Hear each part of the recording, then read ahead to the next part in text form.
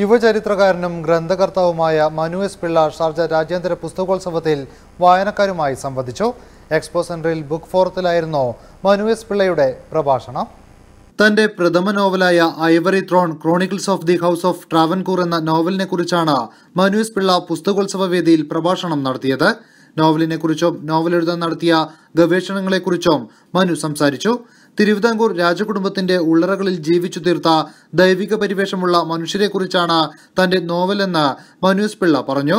സ്ത്രീകൾക്ക് മാത്രം അധികാരവും പദവിയുമുള്ള രാജകീയ സമ്പ്രദായത്തിൽ തമ്പുരാട്ടിമാരുടെ ഭർത്താക്കന്മാർ അധികാരവും പദവിയും വ്യക്തിത്വവുമില്ലാത്ത വെറും കോയി തമ്പുരാക്കന്മാർ മാത്രമായിരുന്നു. അവർ മരിച്ചാൽ മൃതദേഹം തമ്പുരാട്ടിമാർ കാണാതിരിക്കുന്നതായിരുന്നു അന്നത്തെ ആചാരമെന്നും മനു പിള്ള പറഞ്ഞു.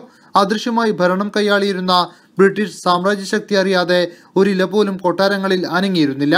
മലയാള ഭാഷയിൽ പ്രാവീണ്യമില്ലെങ്കിലും ചരിത്രരേഖകളും രാജകുടുംബാംഗങ്ങളുടെ സ്വകാര്യമായ ഡയറി കുറിപ്പുകളും ഇംഗ്ലീഷിലായിരുന്നത് ഗവേഷണം എളുപ്പമാക്കിയെന്നും മനു എസ് പിള്ള വ്യക്തമാക്കി.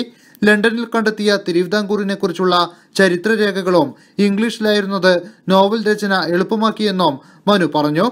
മനു എസ് പിള്ളയുടെ the Ivory thrown chronicles of the house of Travancore എന്ന പുസ്തകം കേരളത്തിൽ ഏറെ ചർച്ച ചെയ്യപ്പെട്ട ഒന്നാണ്.